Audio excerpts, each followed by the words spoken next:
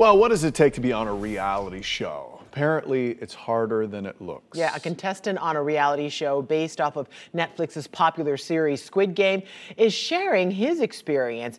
In Squid Game, The Challenge, more than 400 contestants played children's games for a chance to win a whopping $4.5 million. Dr.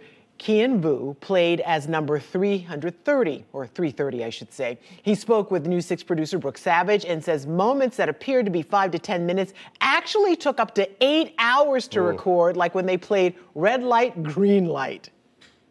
People thought you were going to pause for only 30 seconds up to a minute or something like that. But no, people actually had to hold their positions for up to 15 to 45 minutes at a time. So if you were in a position that was really hard to hold, you were probably going to give up. This is why up to 279 players got eliminated after that first challenge.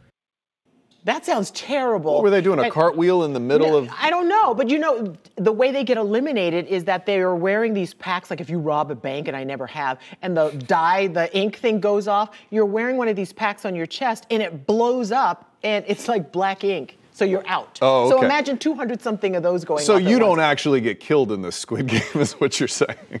Gee, I hope not. That's because good. I would hope I not. wouldn't think we would be doing that.